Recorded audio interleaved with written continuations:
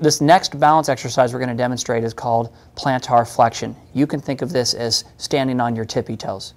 This exercise will be easy for most, but difficult for some.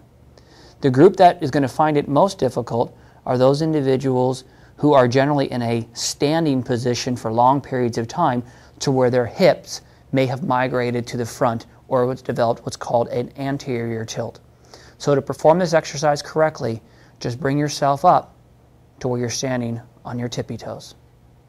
This will be an exercise that we will hold for 1 minute.